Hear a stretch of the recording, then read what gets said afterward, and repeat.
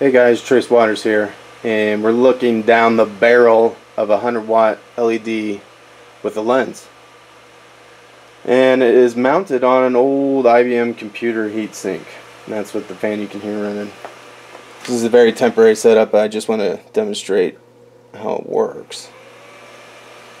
And so it takes up very little space, but it gives out a lot of light.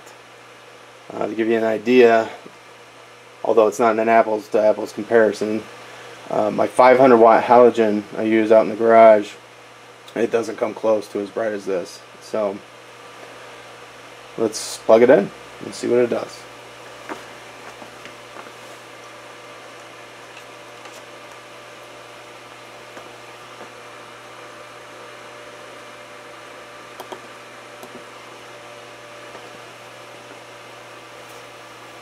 Bright light, bright light.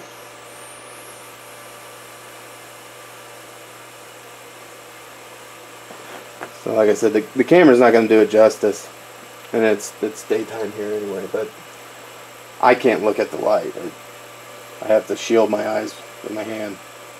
So anyways, I've run this light like this for quite a while, 10-15 minutes, and with the fan and the heatsink, it does a great job of keeping it cool. So what I'm going to do is eventually get a specific driver for this, and also have it set up so that the fan can run as well when it comes on without the battery.